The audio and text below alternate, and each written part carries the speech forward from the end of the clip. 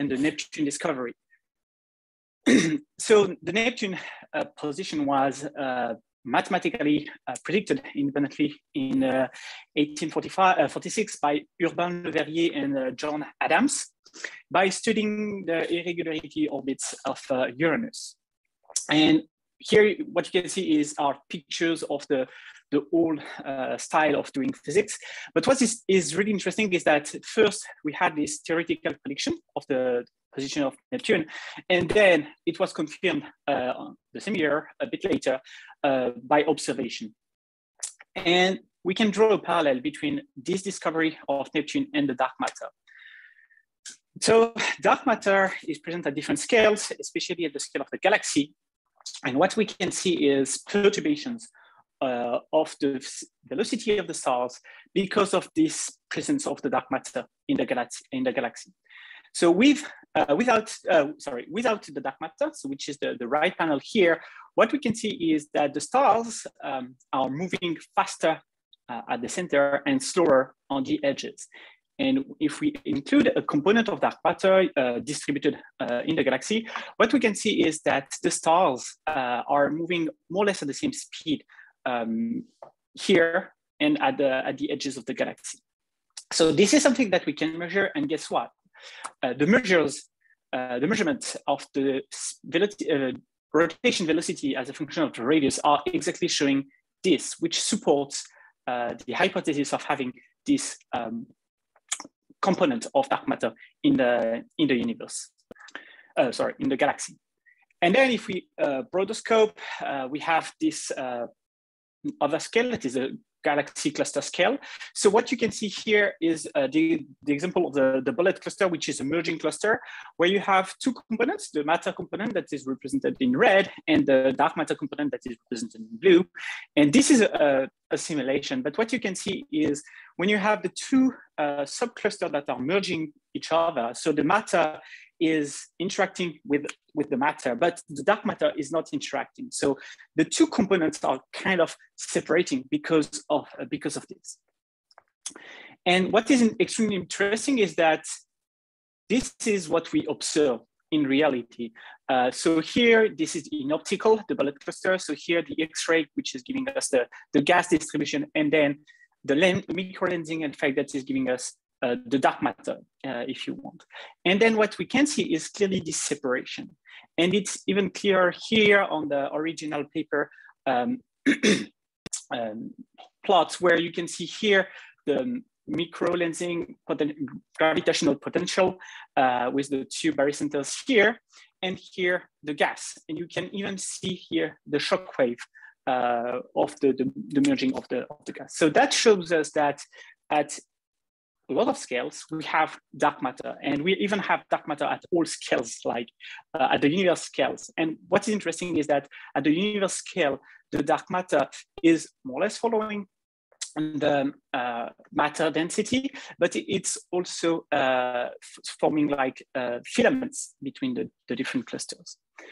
So based on that, we have many other observations that are supporting this dark matter, but this slide is showing us more or less what we know about this dark matter, which is thanks to the Planck measurement, it composed about 26% of our universe total content.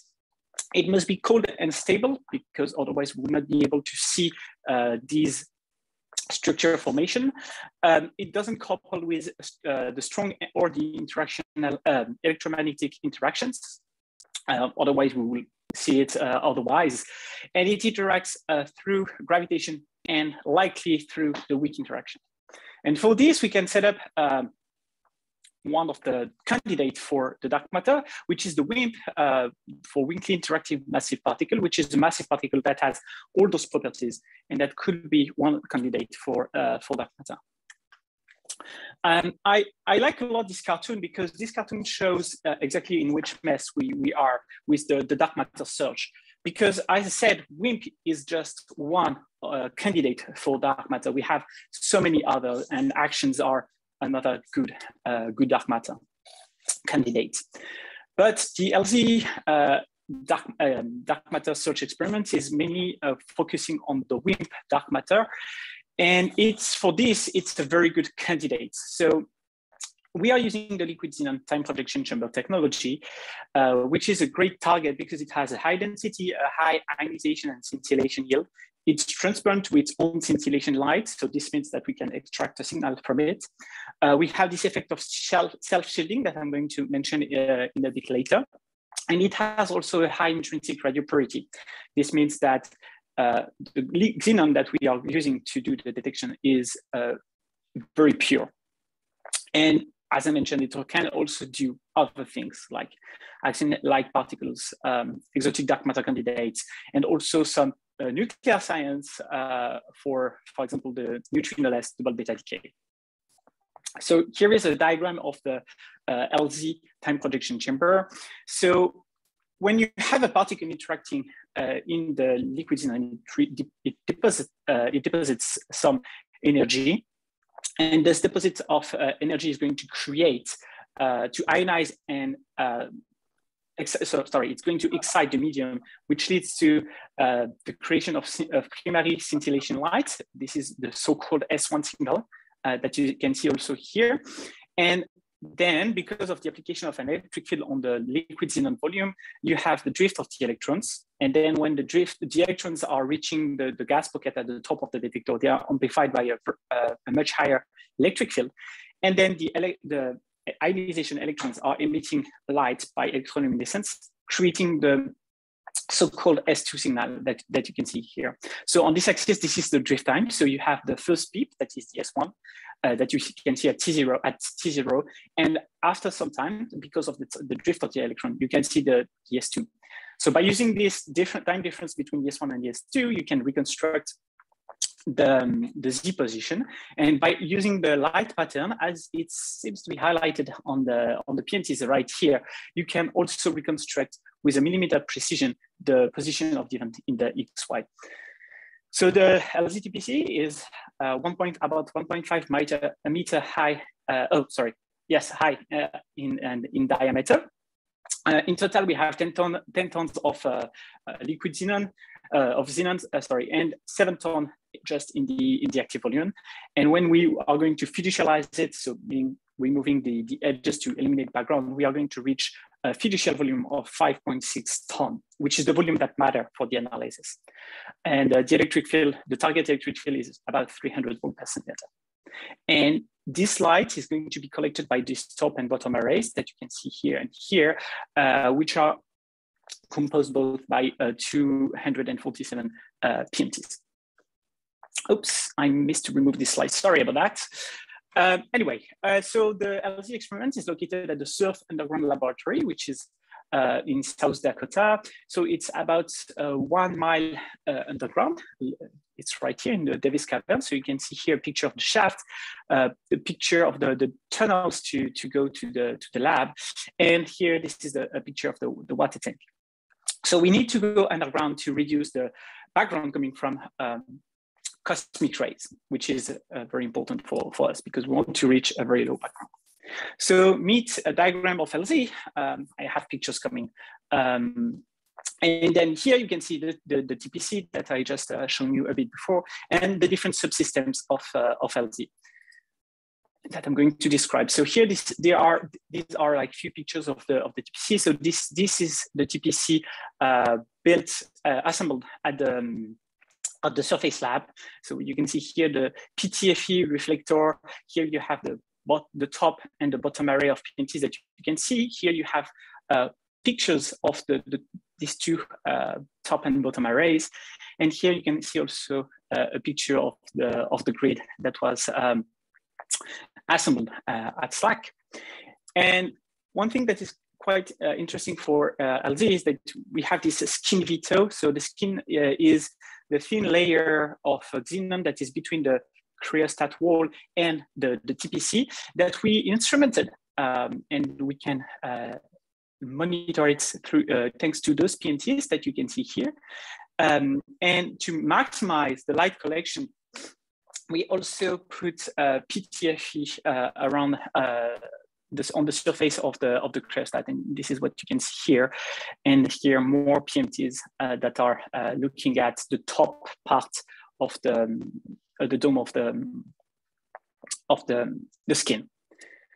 So we also have this other subsystem that is called that we call the liquid scintillator veto, that is right here. So here we have 17 tons of gadolinium-loaded liquid scintillator, and that is monitored by those 8-inch PMTs all around it. And what you can see here is a picture of the liquid scintillator vessel that is in acrylic here, and then here this is a picture of those volumes coming down into this tank here through the port right here, and then everything is submerged into ultra pure water, and that will be used as a shielding for neutrons. And then here, this is the TPC coming down in the cryostat inside this water tank, and this is a picture from outside of the LZ water tank. So a very important part of LZ is the two veto systems. There is, as I mentioned, the skin, which you can see here. Here I put a square here to indicate the skin PMT, but the PMTs are not located at the bottom. They are just located at the top. That's just for illustration and to tell you that we are instrumenting this region. So, Quinten, I think you're starting to break up a little bit more. I don't know if you can move closer to your microphone, or that might help. Damn it! I'm using my AirPods. Let me try to boost the audio settings.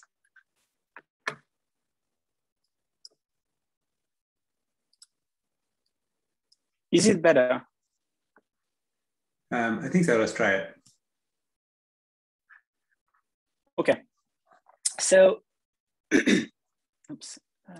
Okay, that's good. So when we have gamma coming from the impurities, uranium, thorium, of the different materials, the gamma can interact in the TPC and escape the TPC without leaving any more energy. So this deposit here could be interpreted as a single scatter electron recoil deposit. But because it interacts in the skin, we can easily flag it. We also are able to flag the muons crossing the water tank. And the outer detector here is really important to flag, for example, the neutrons, because the neutrons can interact in the TPC and then are going to be captured in the outer detector.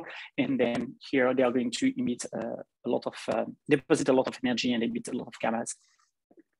So these two systems are used as an anti-coincidence for gamma rays and neutrons, and are extremely helpful to reduce the background. But I'm going to show you some more interesting things about that later. So if we focus now on the background budget for LZ, so we have this GL4-based simulation framework that we used quite a lot to predict the LZ background level, and that was used also to predict the LZ sensitivity. So these two plots here are showing the electron recoil spectrum in energy and the nuclear recoil spectrum in energy for the different sources of background that we are expecting. And this is one of the most dominant background at low energy here, as you can see, is the radon 222, but also we are going to be sensitive to solar neutrino electron recoil events. And because of the intense effort of screening of material, we were able to reduce the detector material background to a very low level here. And here in the nuclear recoil background, we are mainly, the main component is going to be the detector materials and also the neutrinos. And this is exactly what you can see on these two pie charts.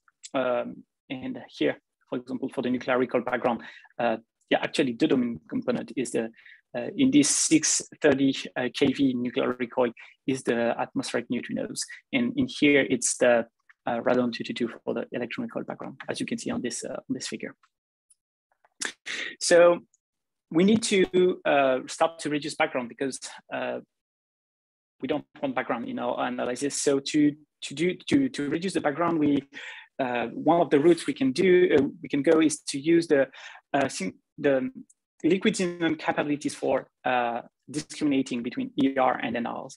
This is done by looking at the difference in S1 and S2 signals for nuclear recoils and electron recoils.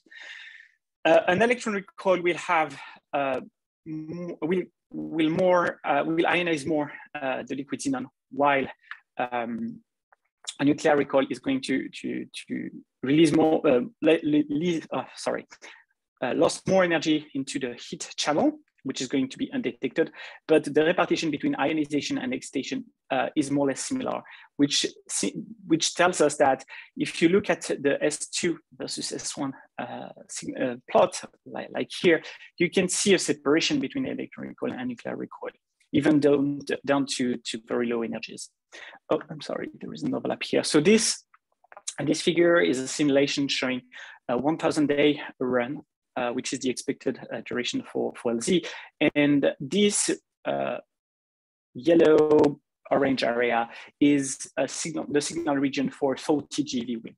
And here you can see some boron 8 and HGP nuclear recoils neutrinos that are in this region. So we are going to be sensitive to these guys. And so before the discrimination, we expected 1,131 electron recoil events. And after discrimination, we reduced that by quite a lot. It's just like thinking about applying a sharp cut in here. This is not exactly what we are doing, but that's just an illustration here. And then we can use the veto. So I mentioned the self-shielding of the liquid xenon that is clearly visible on this figure. So what you can see here is that the events are located mainly at the edges of the detector, because the liquid xenon is very dense and it's going to be difficult for neutrons or electron recoils to penetrate at very deeply in the detector. So this is more or less like a background-free-ish area. By background-free, I mean a low background area. And when you apply the veto cut, what is extremely interesting is that you can expand and reduce this leakage of events into the volume.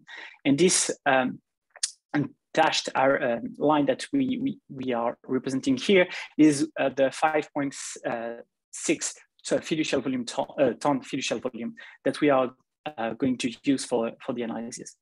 So once you collect all the data, make all your models and everything, what you can do is you can use statistics and extract limits from this. So you do fits using the profile likelihood method.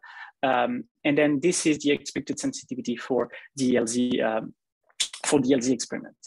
And that's what we are going to try to achieve in the next few years. So now the question is, how do we get there? So we have two sources of information to plug into the profile likelihood ratio technique. We have first the data. So we have events that we are acquiring with the DAQ. We got waveforms that are going to look like that. And then we need to do some analysis and get this kind of plots. And on the other hand, we need simulation to tell us what is our different background levels and also what the signal model is going to look like. So as you can see here in this slide, data and simulation are both very critical components for the performance of this experiment.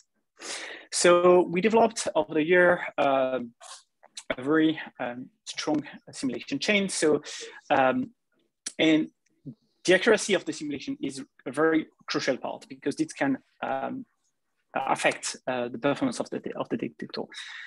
So we have in the full chain simulation of the detector, two main softwares. So the first one is called BACRAT, which is our Gen4-based LZ detector model. You can see here a representation or visualization of the LZ geometry implemented in this framework. And we have also this DER software, which is the detector electronic response. Oh, I need to write that. Software that is taking all the PMT hits, because we do light propagation in the TPC, and convert that into a measurable signal. So the chain is detector configuration with electron lifetime, background activity, sources and injection, whatever are your variable condition of the detector. We do backrat and DER. We are applying the two in the same step, which is called here the Monte-Carlo production. And then after that, DER is going to produce a file that will look like a data acquisition file. We are processing this file to extract quantities that we're interested on. And so we developed mock data challenges that are designed to stress, exercise, and test our computing and analysis capabilities. So I joined LZ collaboration right before NDC2. The goal was to produce at least 6 months of data of realistic WIMP search data. And we split this production between the US and UK data centers. And this means that at the US data centers or NERSC, we had to simulate 3 months of data. At that time, based on the complexity of the simulation, 3 months of data mean 720,000 jobs, which means 180 million of events for NDC2. NDC3 is a bit more complicated because we wanted to have a way more realistic model. And I don't have numbers here because that doesn't scale very well. So you can start to understand here that we have a lot of jobs to handle, and handling that just with batch script is not what you want to do. And for the requirement that we had for the simulation are access to CVMFS, because we are using CVMFS to distribute the LZ software stack. And we had a bottleneck memory in backrat, which was forcing us to use at least 4 to 5 gigabyte memory per job, which was our main constraint at the beginning of the NDC2. And the other requirement we have is to write the output in a large and fast storage space.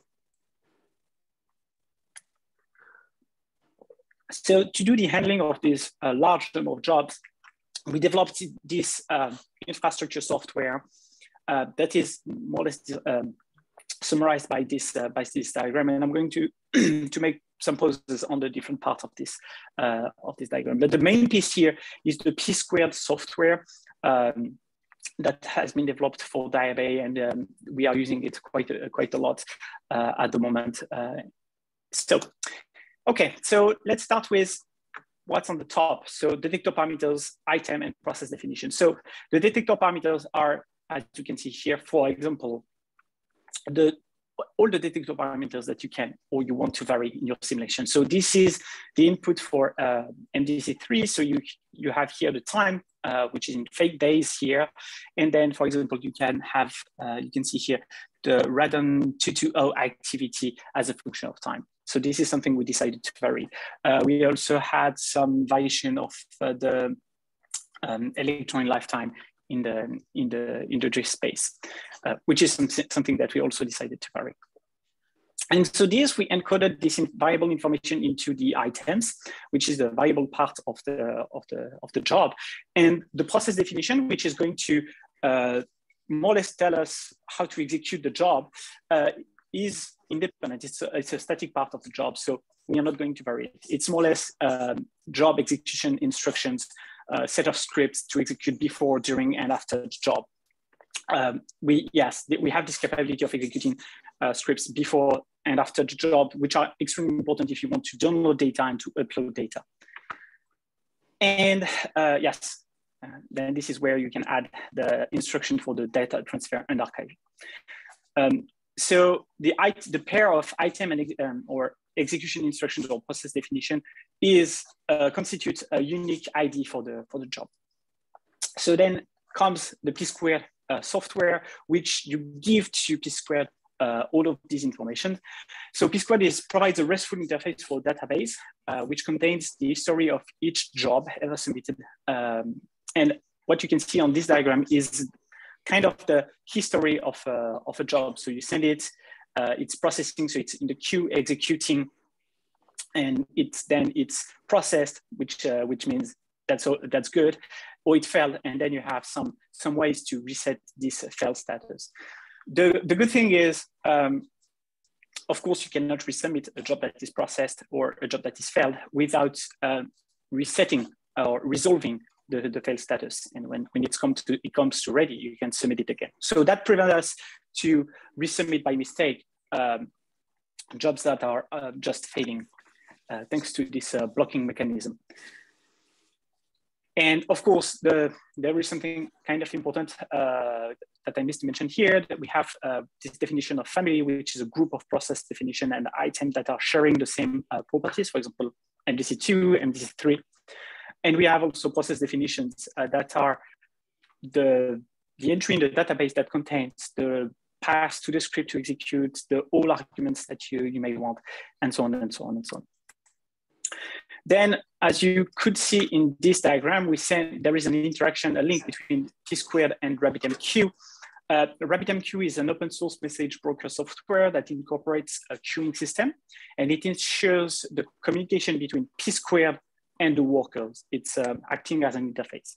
So in operation, what we have is that RabbitMQ received items and process definition from T-squared and put them into the queue.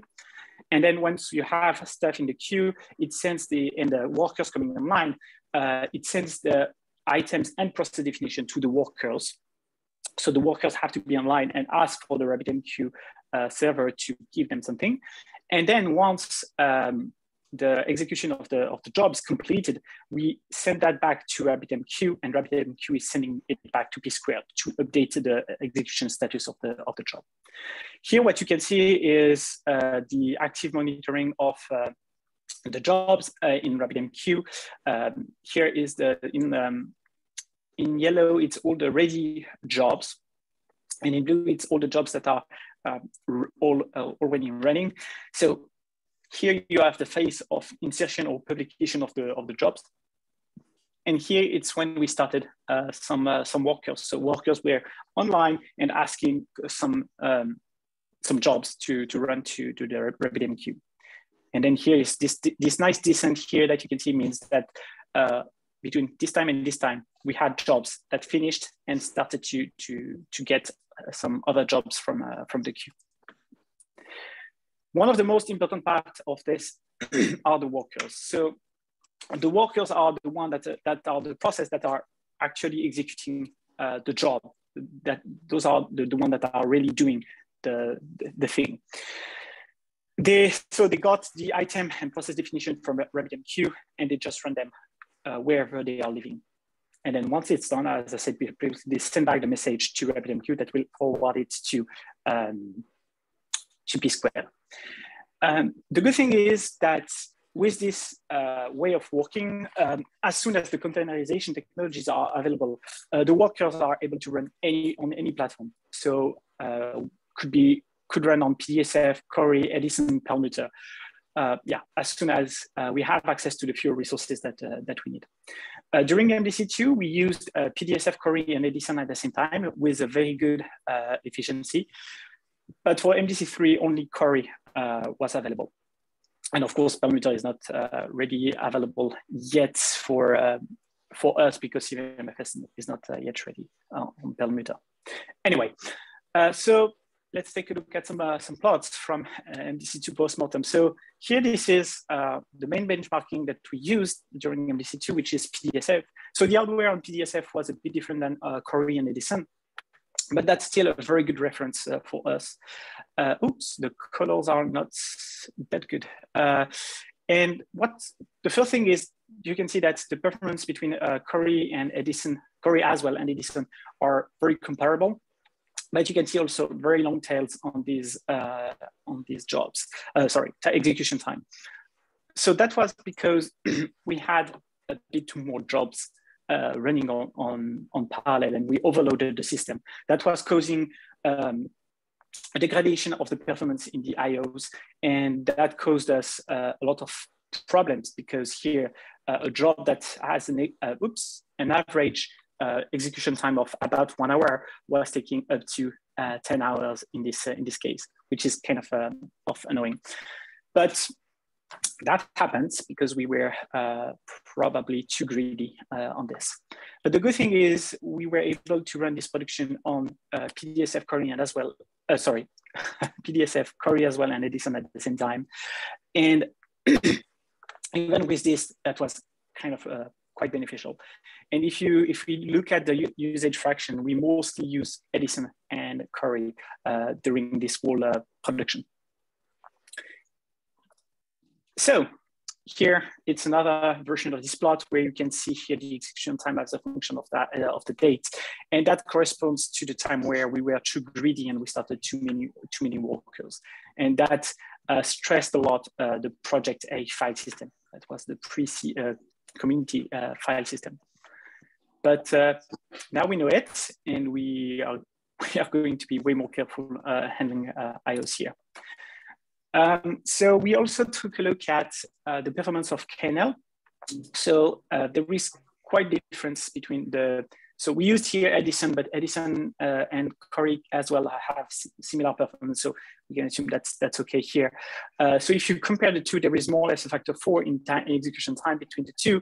And when you do the math and you compare the charge, so the EDISON cost us about 2 hours, node hour, and CORI kernel 19 hours, which means that for us, CORI kernel will be too expensive to use for the MDC2 production. And this is mainly caused because of this main cause is because of the memory leaks that we had in the code. So between MDC2 and MDC3, we made a lot of work. We fixed a lot of memory leaks to reduce the memory footprint. So we went from 4 to 5 gigabytes to about 3 gigabytes. We also increased the number of simulation features, for example, the electron train. So after a large S2, you can have like some electrons that are emitted from the cathode that can create some signals. So we added this feature in here.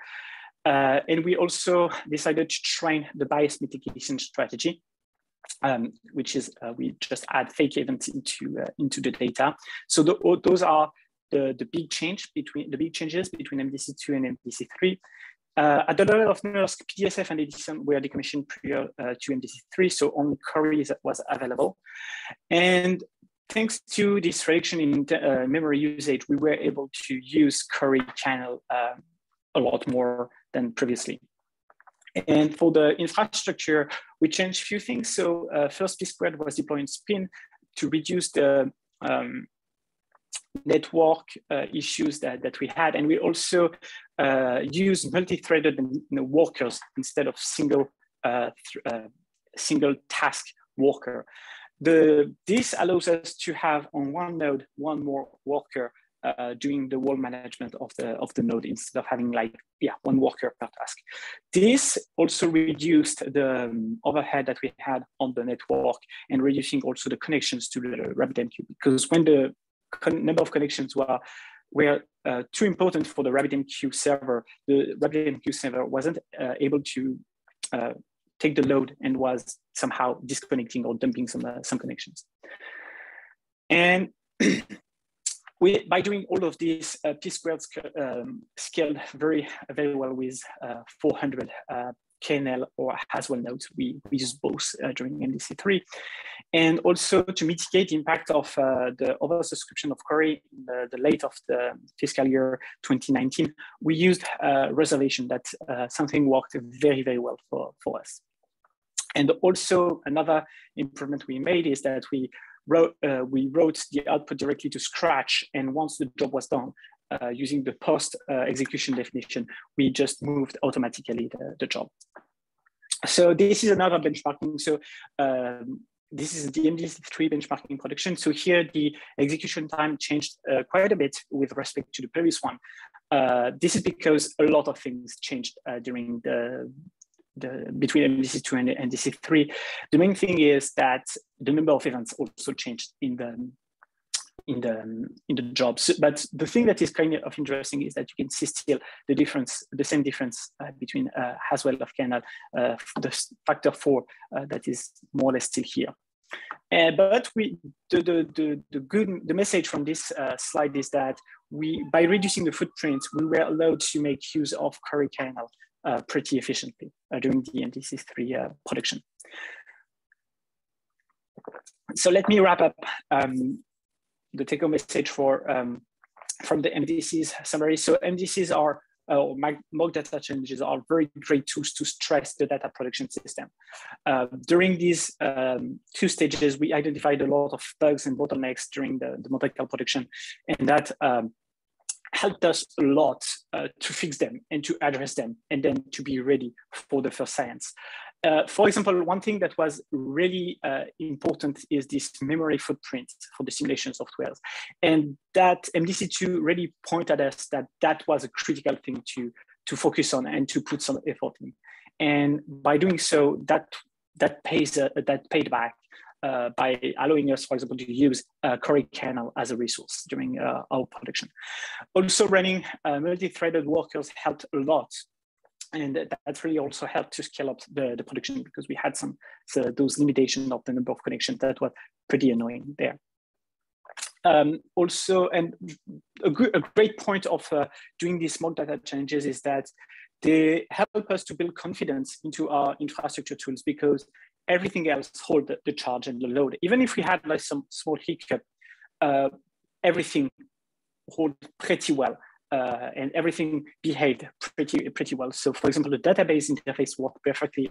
The automated data transfer worked perfectly within NERSC. So the data movement from scratch to project A, yeah, that was project A by then.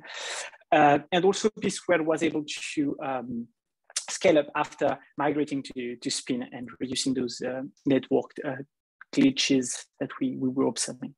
So the overall summary of mock data challenges is that's great.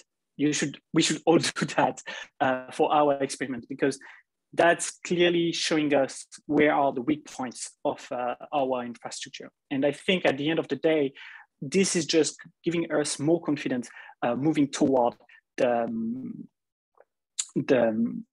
first science. So now we have also data production activities to support science. We have the Monte-Carlo production, because we still need to do the tuning of the simulation detector model, which is something that is ongoing at the moment. We are preparing everything to be ready when we are going to get the data to do this tuning of the simulation model.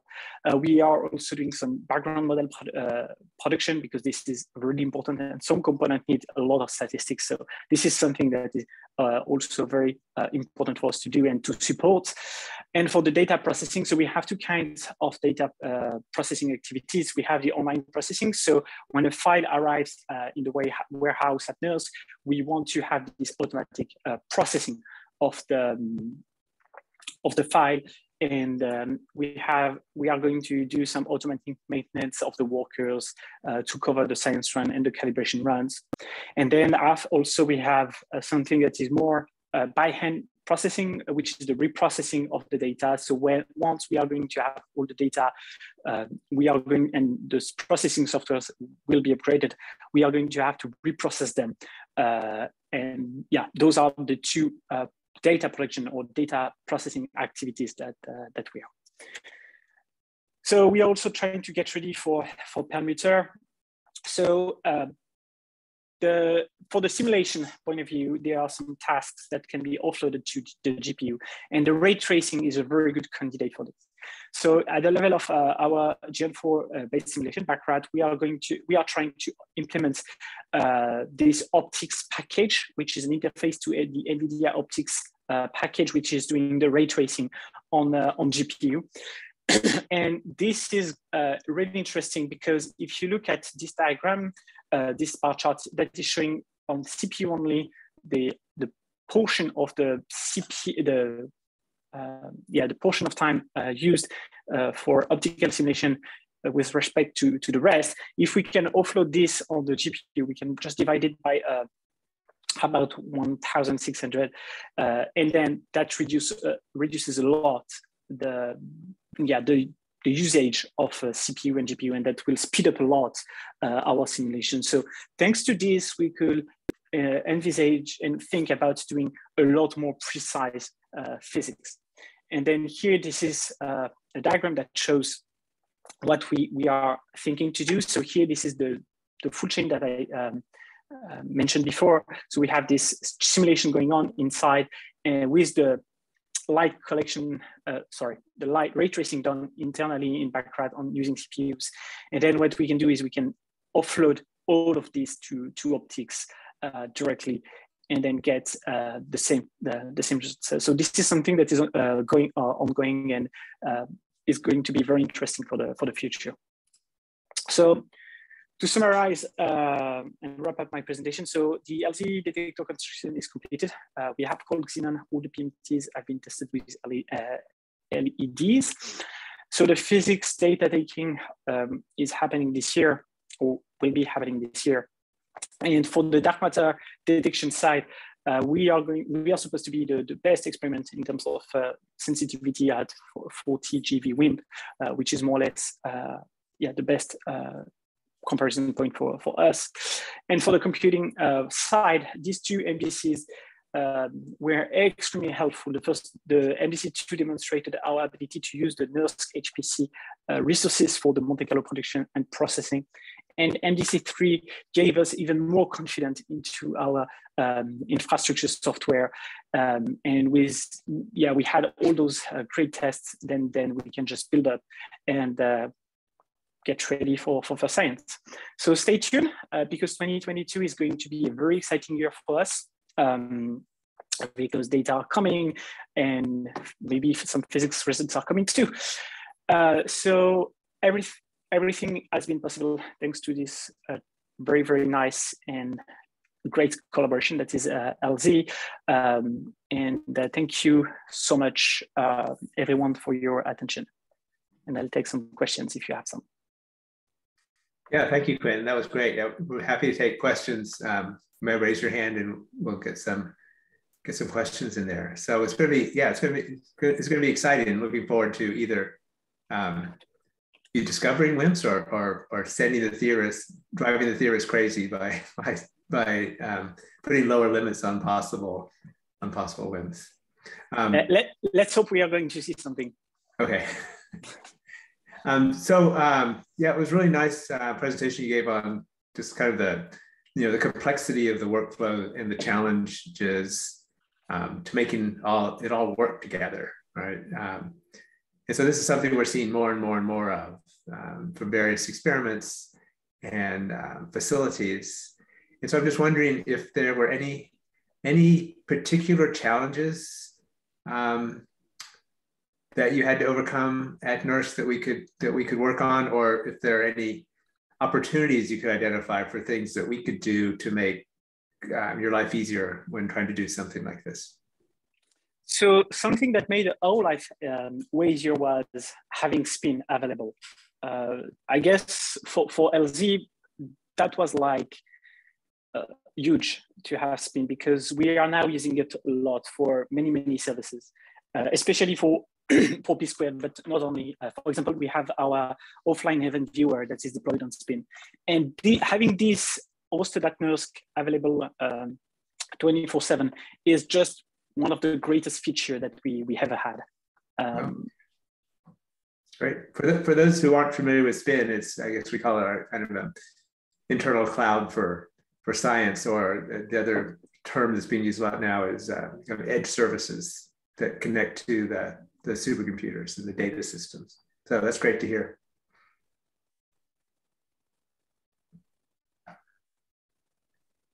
Wahid. Hi, great talk, Quinten. So I have a sort of related question, which is just about whether these services can be reused. I probably should know the answer to this, but so the things you built, can they be used for other HEP experiments or even other domains, like the spin services specifically? In principle, yes. It's something very versatile. At the moment where you are providing process definition and you are setting up the workers in the right place, right environments to work with your own softwares, I don't see any reasons why we could not reuse this for anything. I don't know if you remember this, but I briefly mentioned that P-squared has been used by Diabase quite a lot in the past. And we are inheriting this piece of software from Diabase. Yeah, so we used something that was already built. Okay. But yeah, the main piece is this process definition. As soon as the script is good and working for you, you're good to go. Okay, great. Any other questions for Quinten? Well, if not, I want to congratulate you and thank you again for the talk. I really enjoyed it. And with that, we will wish everybody a good rest of the day and hopefully talk to you all later. Thank you so much. Have a good one. Bye. Thank you.